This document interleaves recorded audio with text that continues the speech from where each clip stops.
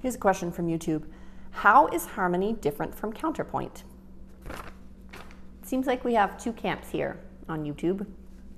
Some of you love the videos about harmony and you want to ask more questions about it and talk more about it.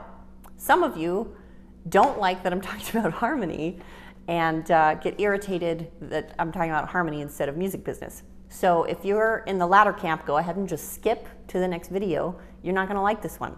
It's about harmony.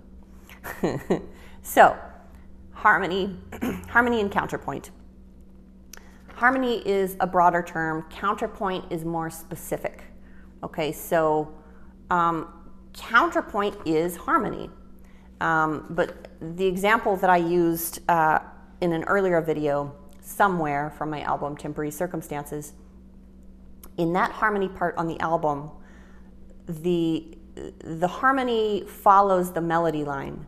So it follows rhythmically and it follows the movements. So the melody line, all these dreams, all this love, all this time's gotta go somewhere. That's the main line.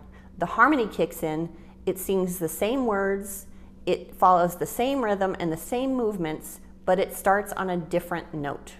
So that's counterpoint harmony.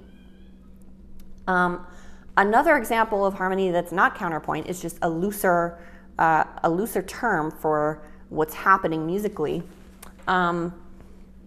It's like when you add oohs behind a vocal, right? So here's a song that is not on one of my albums, haha.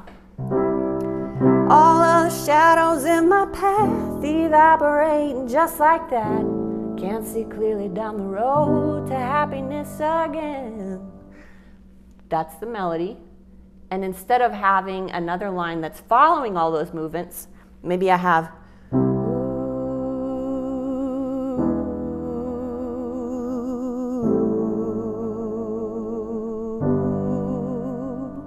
so the melody is doing all sorts of gymnastics and up and downs, and the harmony part that I'm choosing to add is much simpler.